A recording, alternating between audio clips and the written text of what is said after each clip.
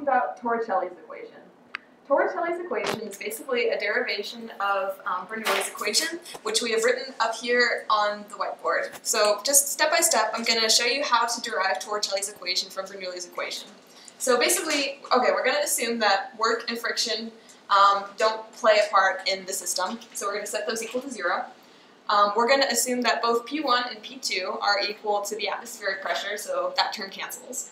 Then we're going to set our reference system so that Z2 is equal to 0 and V1 is equal to 0.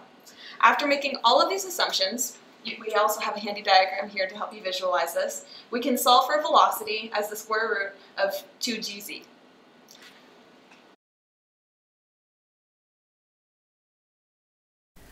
So it looks like Rachel's got something assembled to help us understand this concept. What have you got there, Rachel? Thanks, Kitty. So we have here a tube with 3 different holes at 3 different heights. And what we're going to do is fill this with water all the way to the top here.